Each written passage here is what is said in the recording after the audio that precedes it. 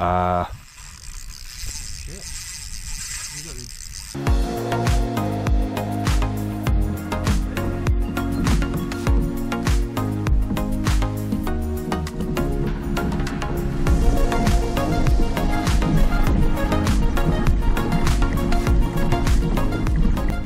let me just run you guys through the setup very quickly. So all I've got today, nothing fancy, is my 2 to 4 kilo rod. That's one of the new Stealth 1 DFR rods.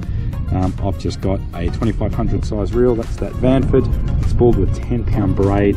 What is a little bit different for me, guys, especially when targeting redfin, is we are just using bait at the moment. So all I've got there is just a small running sinker, okay, to a little barrel swivel. And then what we've got is about 40 centimeters of fluorocarbon leader. Okay, that is just going to a size 6 bait keeper hook, and all we've got on there is just the one scrub worm. Okay, so that's what's very different to today. Usually we're out and about flicking soft plastics, so today we're just going to anchor up. I'll show you some anchoring techniques in a second, and then what we're going to do is throw that out and hopefully get ourselves a decent fish. All right, let's get on the move. Let's stare at this sounder. All we're looking for is, doesn't have to be a huge patch of something, because obviously we're not using plastics, we're just using bait. So, but you know, we want to see some nice big, you know, I mean, there's something there, but let's just go up a little bit further. And don't forget, when you anchor, obviously you can see we're going into the wind, so we're going to drift back. When you're anchoring up on a spot, you really need to be aware of which direction the wind is going in. If you're out in the bay, which direction the swell is going in. And then when you anchor up, you want it so you're going to be casting on top of where you marked fish. So you basically want to see something. If we see it, we're going to quickly press on this button here, which is waypoint. We're going to mark a waypoint. Then we're going to zoom right in. We're going to go right back over the top of it. And if we see the same thing, we're going to anchor up, but we're going to try, there we go, like that. That's exactly what you want to see. So let's mark a waypoint. That is definitely 83. That's what we want to fish on, so 83. Let's zoom right in, and then what we're going to do is we're going to go right back on top of that spot. All right, so all we're going to do now is, guys, I've got my anchor here.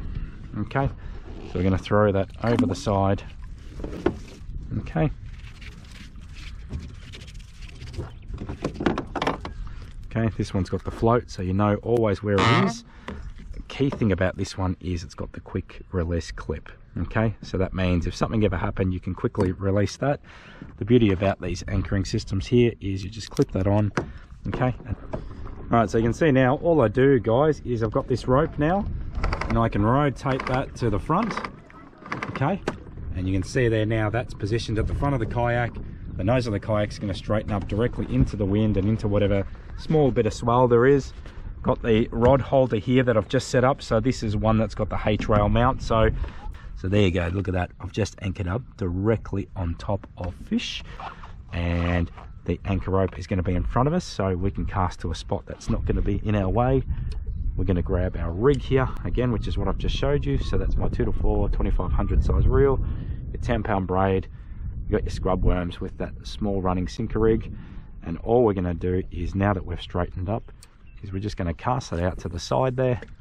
Okay, and with a bit of luck we will get ourselves a couple of decent redfin.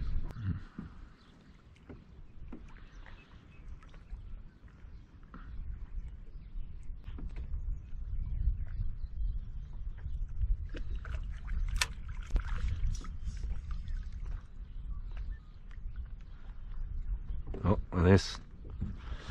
Yep, got one. Worms. Oh, Mark. I don't know what this is. This might be a big carp, I'm thinking. That bait was in for what, 30 seconds? It's either a mammoth of a fish. I've got my other rod in the way here.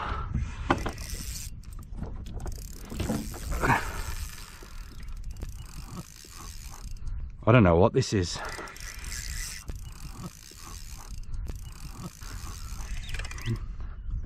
Oh, it's huge, man, for ready.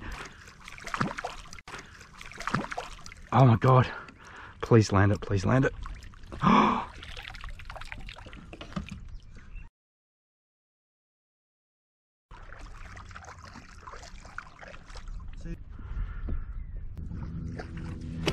Well, I've never had a reddy pull. That's insane. That's a horse.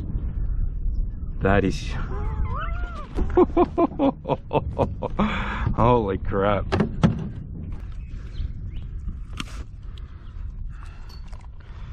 Wow.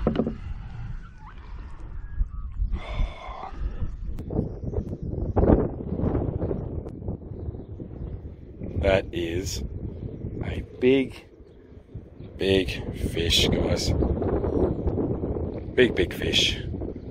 And I've just put on a little running sinker, about 30 centimeters of 12-pound fluoro, and then just finished it off with a size 6 hook.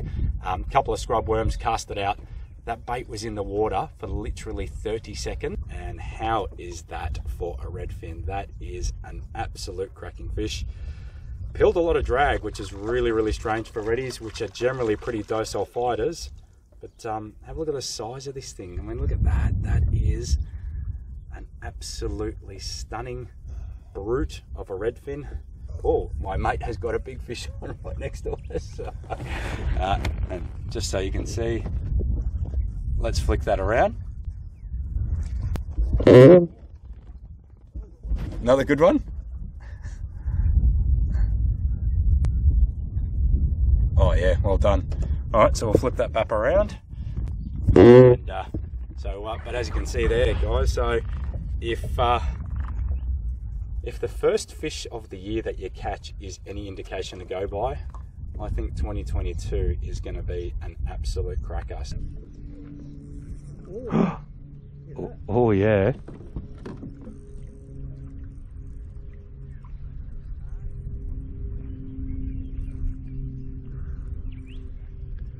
Get that net ready. Oh, this is good fish, man. Oh, I think this is a nice one. Oh yeah, that's a good fish. Well done, mate. Well done.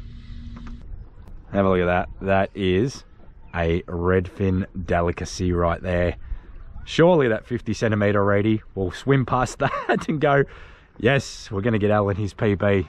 Well, I would really bloody hope so. We're going to cast there. As we said, we know that 6 meters in front of us is exactly where that fish was that I marked up. Okay, so by the time that basically gets to that spot and then drops to the bottom, so you're going to lose line. So I've gone over it and that'll come back. That should get us pretty close to where we want to be. So that now goes in the rod holder.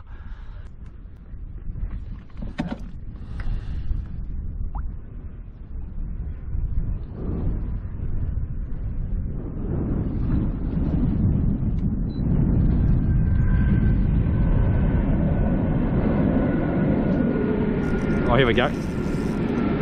Another fish. Yes. Well, as you can hear, our mates, the jet skis, are back. But anyway, one came racing by. I looked over, my rod was absolutely buckled over. Brought it in, and there is another nice fish. So clearly, now he's going right in front of me. Really smart. So clearly, this isn't as big as the last reddy. So this is a nice, respectable size. And you know, a little bit dwarfed by that bigger one that we got earlier, but beautiful fish, beautiful eating fish. You have to watch these things, guys. They're called gill rakers, and as I was picking up my camera, I wasn't really paying much attention. That's bleeding a little bit now. Mighty sharp. So if you've got young kids, best way to handle these fish is you really want to put one finger in the mouth like that, support its belly, that way you're supporting the fish's weight. That's the really nicest and safest way. It's also really good for the fish. But there you go. So there's another fish. Clearly this technique of sitting back and throwing out some worms, it's not something I do a lot of, but it definitely works. And we've got a short window before we're going to call it in. So let's hope maybe there's one more before we call it a day.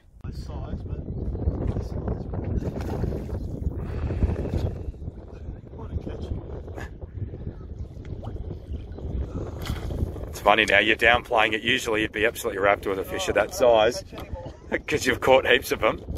It's like, oh no, oh, I think that one's getting...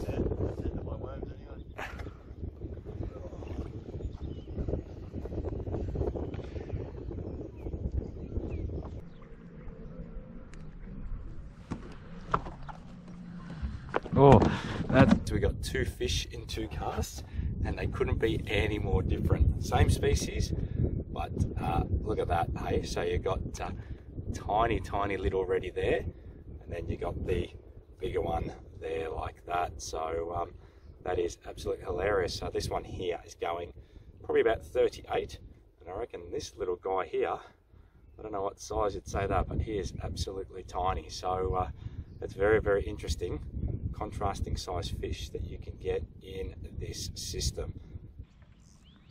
Oh, that's a big hit.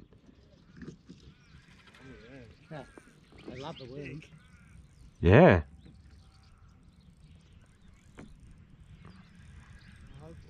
Yeah, no, that took off. Decent, eh? Oh yeah, very decent. Good job. Another one, mate. Well done. Smashed it today. Absolutely crushed it today.